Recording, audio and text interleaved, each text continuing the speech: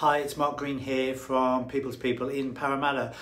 This morning I wanted to talk to you about another temporary role that I've just taken a brief on for an HR advisor for an electronics organisation based in Eastern Creek. They have about 2,000 employees, looking for somebody for 2 months temp. The client is actually recruiting an HR business partner, so for the right candidate there might be the potential for temp to perm with a view to move into a growth opportunity to move into an HR business partner role.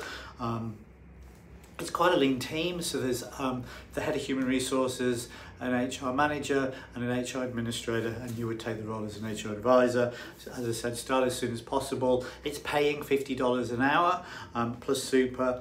So what I'm looking for is somebody with a previous experience as an HR advisor, somebody who understands Australian employment law, who can draft documents, so letters such as performance letters and warnings, who can work out leave balances and entitlements, can assist with the onboarding with the payroll team, and who can sit in on, ideally who can sit in on performance sessions.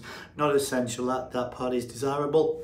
But really somebody who can deal with the general inquiries from the business in terms of HR related matters and answer those accordingly. And if you don't have the information, just be able to go back to the HR manager and find that information out and then pass it on to the wider business.